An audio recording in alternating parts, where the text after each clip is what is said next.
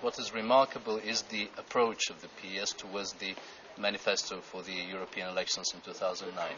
This is the political party and family which is trying to listen to people, to work out together in a dialogue through different forms the common understanding in order to represent and reflect the worries, the hopes, the important issues for the citizens of the European Union. The debate on the pillar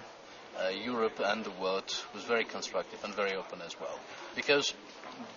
all the subjects we discussed, starting from the issues of international aid, multilateralism,